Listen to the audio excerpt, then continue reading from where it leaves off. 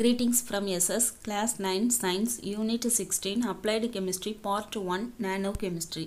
இந்த லெசனில் உங்களுக்கு learning objectives understand the various branches of applied chemistry, know the technology of nanochemistry, know the various types of drugs, understand the various uses of electrochemistry, understand the applications of radiochemistry, understand the various types of dyes and their application, acquire knowledge about food chemistry and agricultural chemistry, understand some basic ideas about forensic chemistry.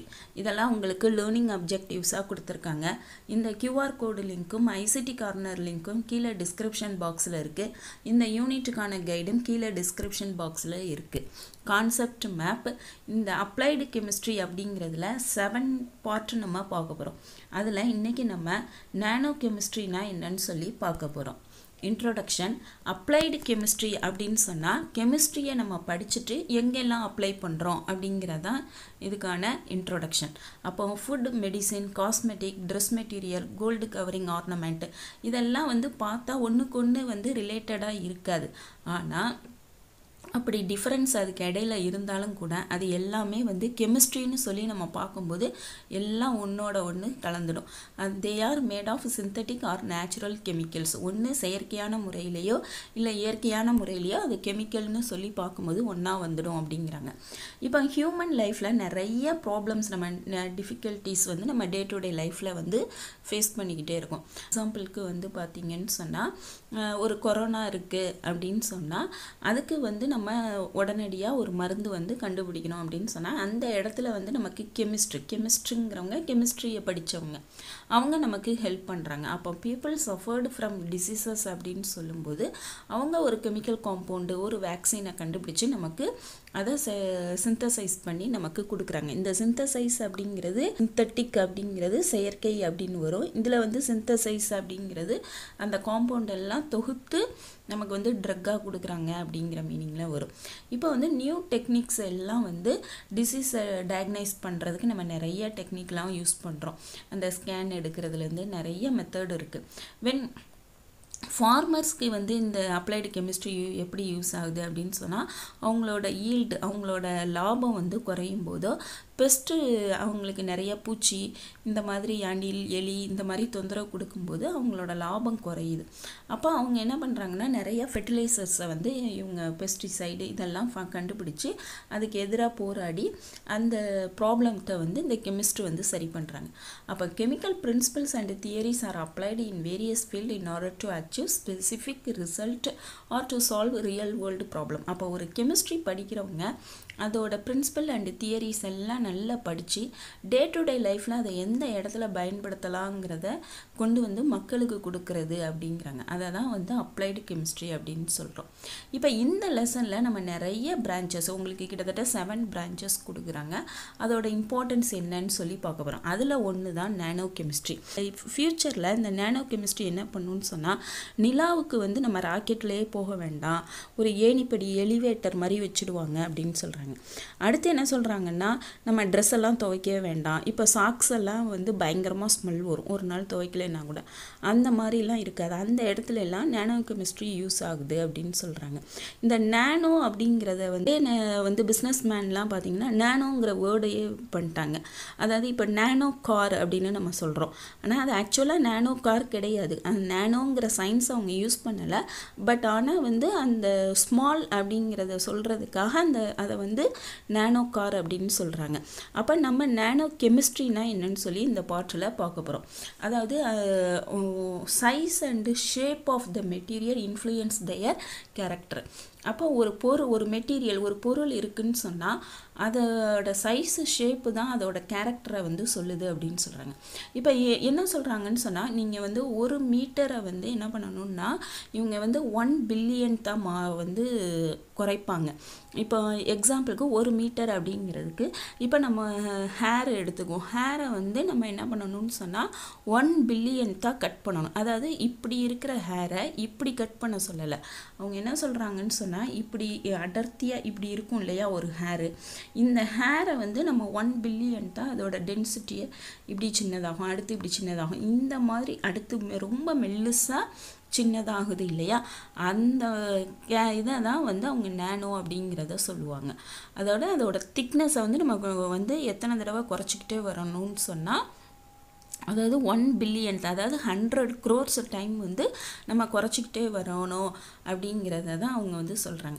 அப்போ அந்த material என்ன பண்ணுது அப்படின்னு சொன்னால், அதோட properties, அதோட size, அந்த size குறையிறதுனால அதோட குணங்கள்லேயே மாற்றம் ஏற்படும் அப்படிங்கிறாங்க.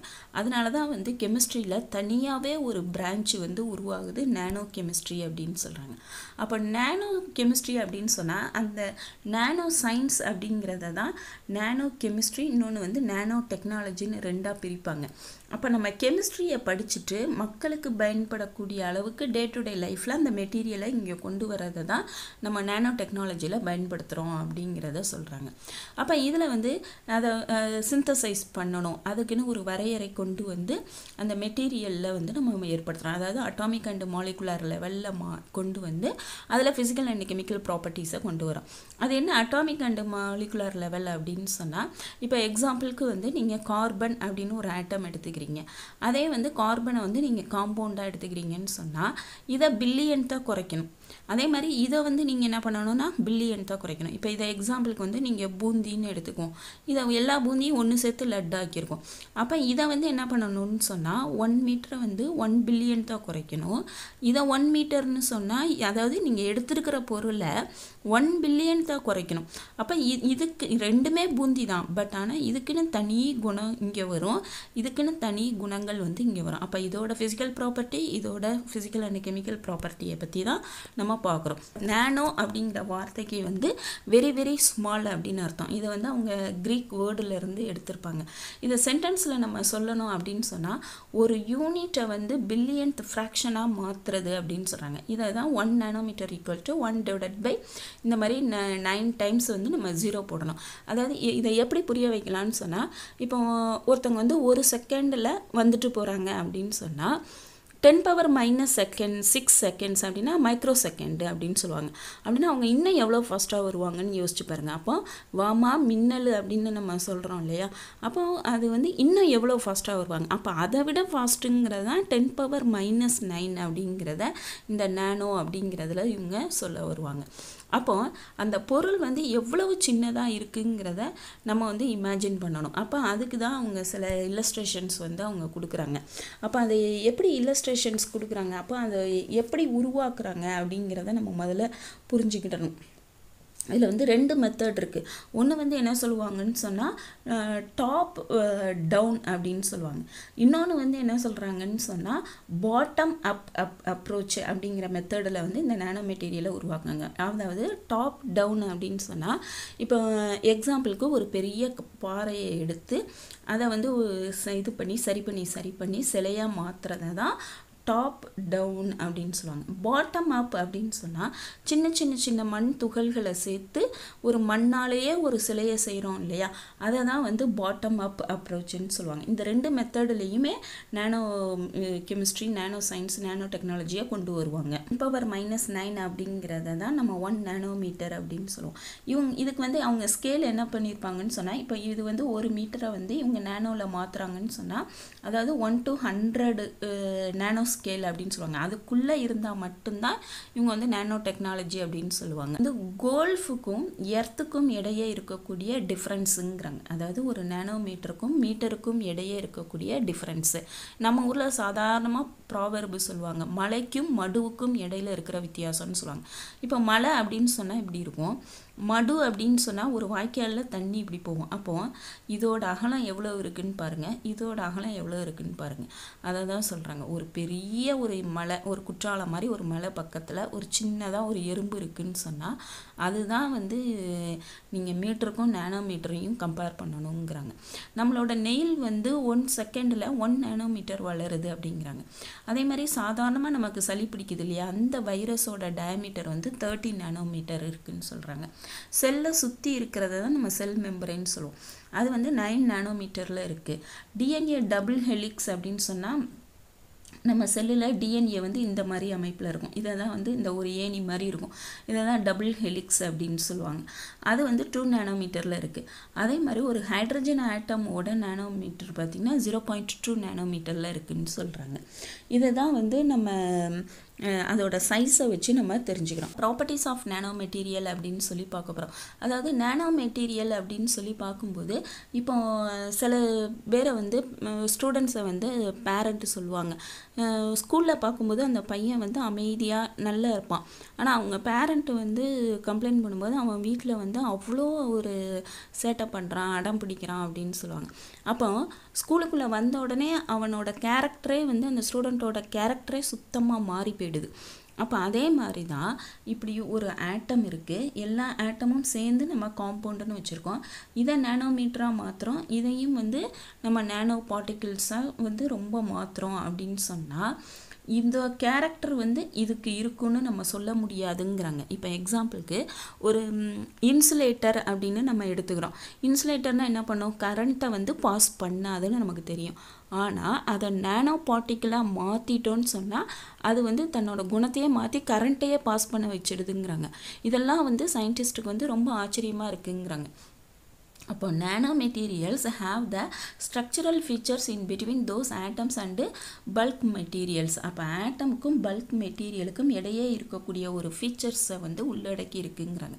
அப்போ இந்த properties of material with nanometre dimensions, அதாவது இப்போ நம்ம சொன்னோம் இல்லையா, அந்த நானோமீட்டர் டைமென்ஷனில் இருக்கும்போது அதோட ப்ராப்பர்ட்டி எப்படி இருக்குன்னு சொன்னால் டிஃப்ரெண்ட்டாக இருக்குங்கிறாங்க. அது ஆட்டம் அண்டு பல்க் மெட்டீரியலாக இருக்கும்போது இருக்கிறத விட வித்தியாசமாக இருக்குது. அதை தான் நம்ம சொன்னோம். அது வந்து ஆட்டமாவோ பல்க் மெட்டீரியலாவோ இருக்கும்போது இன்சுலேட்டராக இருக்கும். ஆனால் நானோவாக மாற்றின உடனே அது கரண்ட்டையே பாஸ் பண்ணுற குணம் அதுக்கு வந்துருங்கிறாங்க. அப்போ இது வந்து ஏன் மெயினாக இந்த மாதிரி நடக்குது அப்படின்னு சொன்னால் அதுக்கு வந்து என்ன சொல்கிறாங்கன்னா அதோட லார்ஜர் சர்ஃபேஸ் ஏரியா அப்படின்னு சொல்கிறாங்க.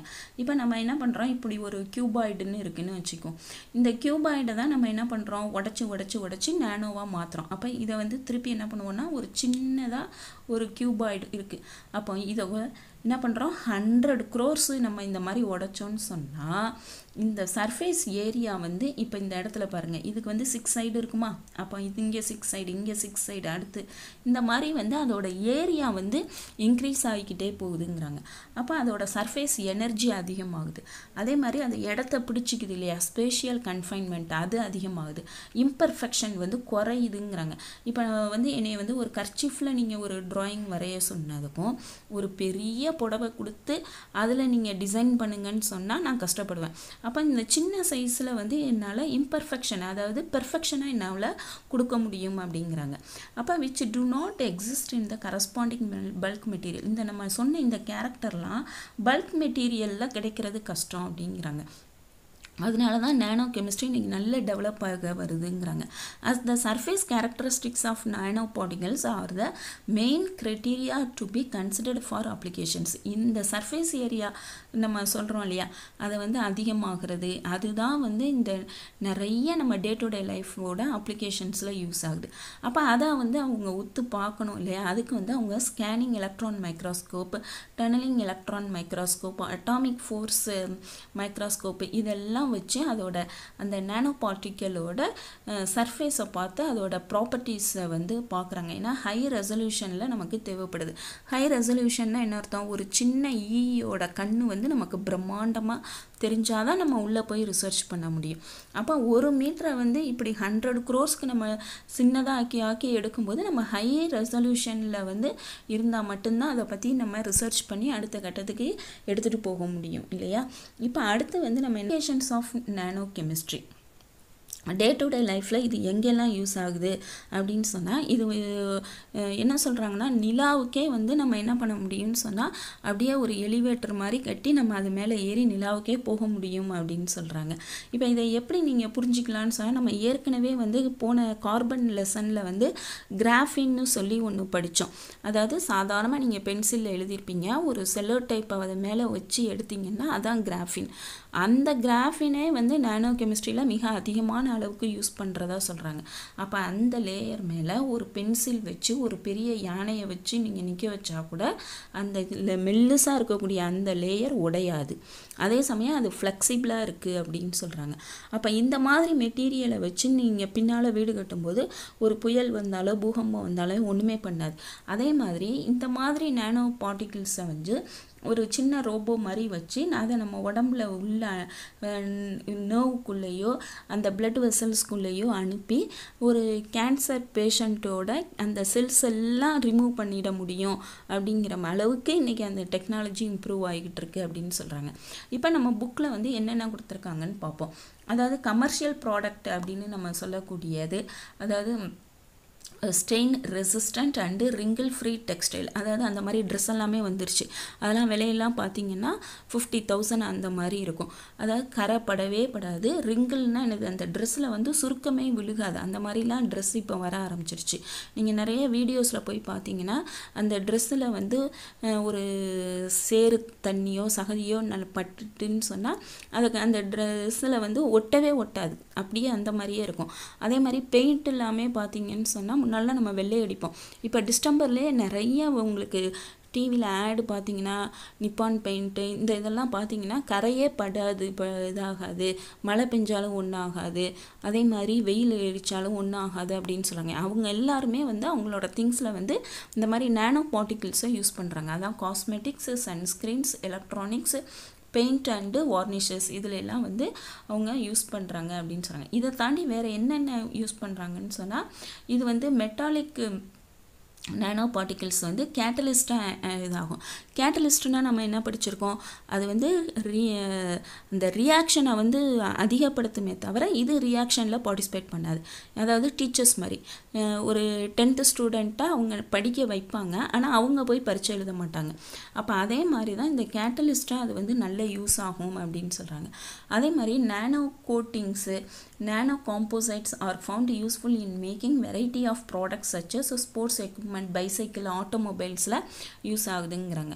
அதே மாதிரி இந்த செயற்கையான தோல், அப்புறம் வந்து அந்த சர்ஜரி, இந்த இடத்துல எல்லாம் நானோ டெக்னாலஜி யூஸ் ஆகுதுங்கிறாங்க.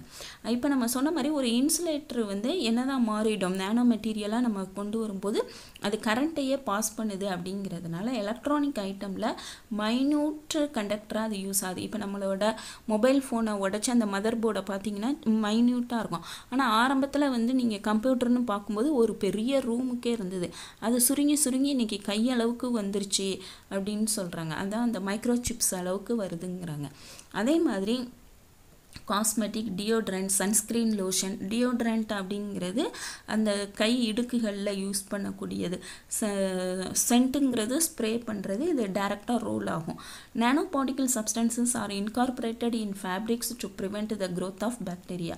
அந்த துணி வகைகளில் வந்து பாக்டீரியா வராமல் இருக்கிறதுக்கு யூஸ் ஆகுதுங்கிறாங்க. இது போக அவங்க வந்து ஸ்பேஸ், டிஃபென்ஸ், ஏரோனாட்டிக்கல் டிவைசஸ் இதில் எல்லாமே யூஸ் ஆகுது அப்படின்னு சொல்கிறாங்க. நம்ம என்ன தான் வந்து நம்ம அப்ளிகேஷன்ஸு நானோ கெமிஸ்ட்ரியில் நம்ம படித்தாலும் அதில் நிறைய ட்ராபேக் இருக்குது. எப்படி வந்து நம்ம ஒரு வெசலில் வந்து இரத்த குழாயில் ஒரு சின்ன ரோபோவை வந்து நம்ம அனுப்பி விடுறோம் அப்படின்னு சொன்னால் அது கேன்சர் செல்லை ரிமூவ் பண்ணிடும்.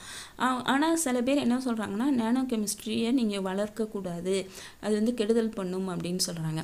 அந்த அதாவது கீ படத்தில் வந்து ஒரு ஹார்ட் பேஷண்ட்டோட பேஸ் மேக்கரை வந்து ரெகுலேட் பண்ணுறத வந்து இறந்து போயிடுவாங்க.